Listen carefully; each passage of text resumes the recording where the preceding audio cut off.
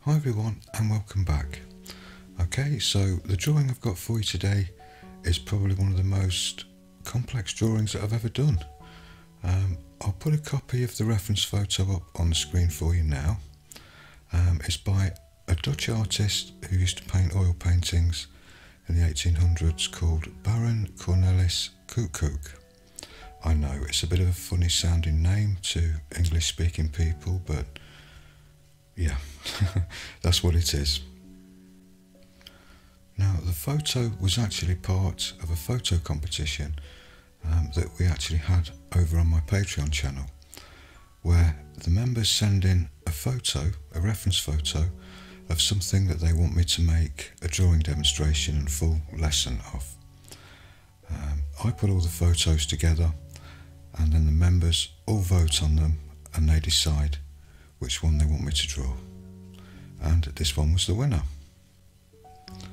I did actually ask the members to be kind to me and not torture me, but they showed me no mercy. They picked the most difficult one out of the bunch, but in a way it's kind of backfired on them really, because now I've drawn it, they've got to follow along and draw it too, so I guess that's karma for you.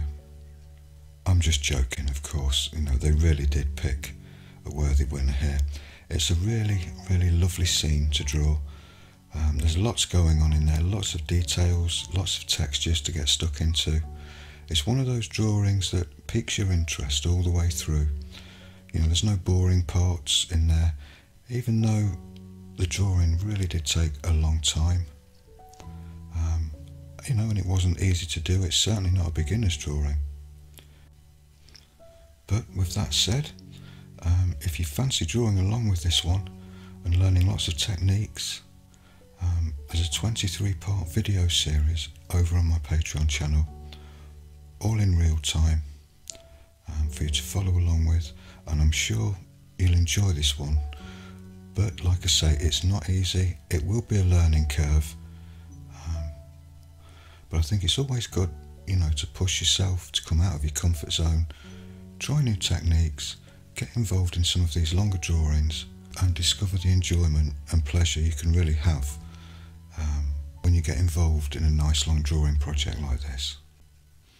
And of course, I'm always on hand if you ever get stuck or you need any advice or you just need to ask some questions.